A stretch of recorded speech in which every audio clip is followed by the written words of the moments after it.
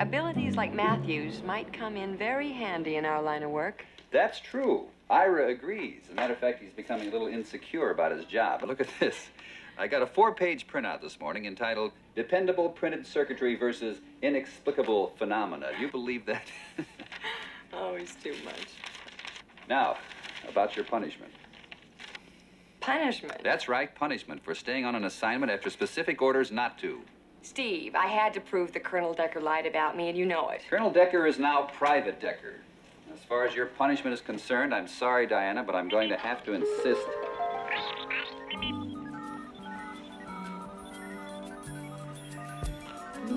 That you take a real vacation. Plane tickets, hotel reservations, and specific orders to have the time of your life. Steve, I don't want to go. Go. Well, there's no suntan lotion in here, and I burn very badly.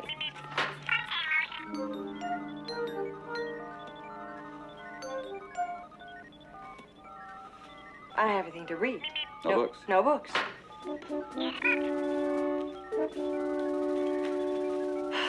No film for my camera.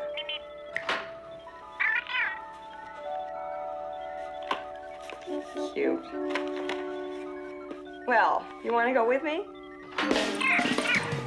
Every day when you're walking down the street, everybody that you meet has an original point of view.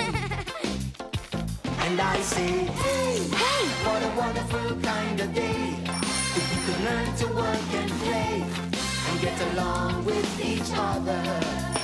You got to listen to your heart, listen to the beat, listen to the rhythm of the street. Open up your eyes, open up your ears, get together and make things better by working together. It's a simple message and it comes from the heart.